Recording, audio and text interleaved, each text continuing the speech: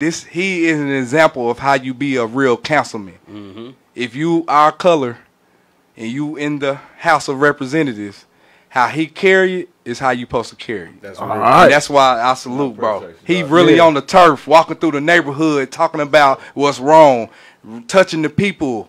You know what I'm saying? Rubbing like hands, this is what it's about. Yeah. Exactly. So when I got the email, man, I almost cried, man. I'm pretty sure you should have. I did. Because you know the guys like us.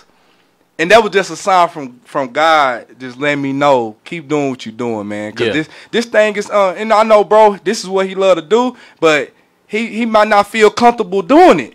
But that's what success is. When you feel uncomfortable, when you feel like you ain't supposed to be in the room, and you still pushing through, and being yourself, and they can respect you, man, that's what it's about, man. Because it ain't no time to start. Whenever you think about it, that's